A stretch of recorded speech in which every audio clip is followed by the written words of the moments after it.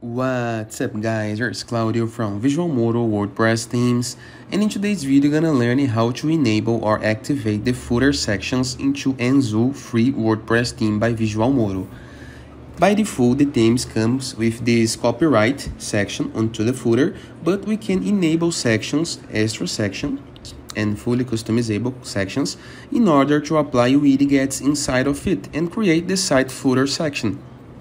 And to do this, we're gonna need to go to WordPress dashboard. Just before, take a look into the widgets and review that there's no footer tabs to apply widgets yet.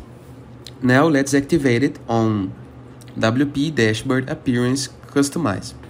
And once on customize, click on footer, and here you can see a couple of sections to enable the footer columns and the footer widgets applicable contents and rows.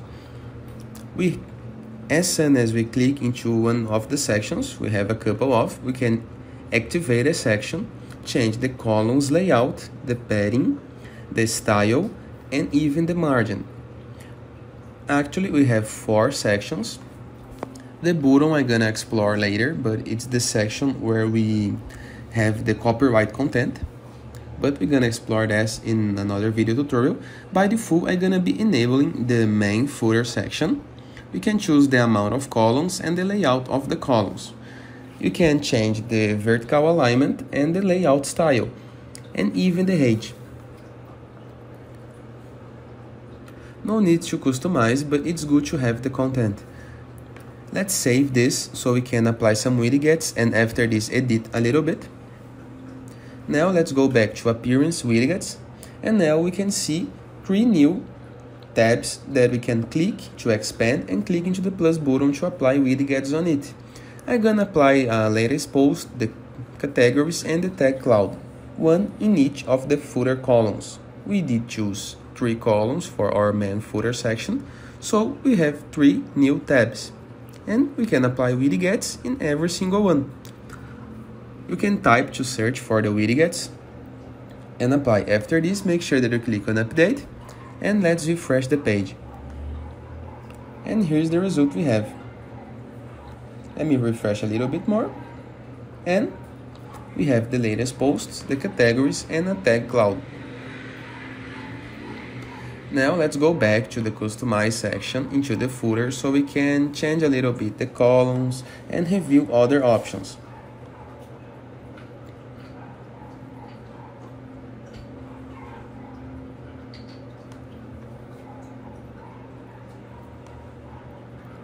It's easier to change the layout once we have content on it.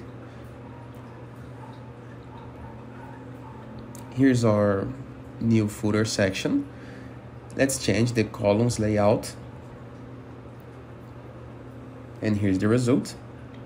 Sometimes WordPress did not refresh on every single click on update, so we need to publish and go to the live site so we can see the result happening.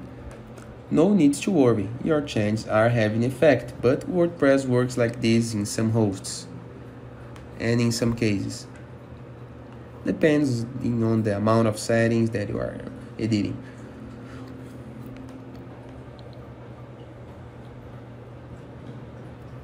To better show this, I should have added more content, but this is the widget of the content and the style. We can change the height.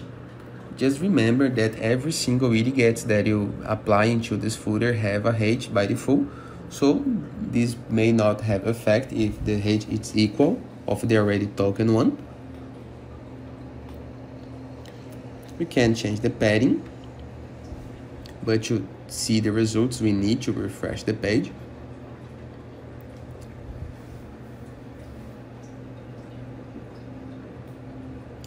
And even apply some margin. I do not want this, but it's good to have the option for some projects that you're gonna need it.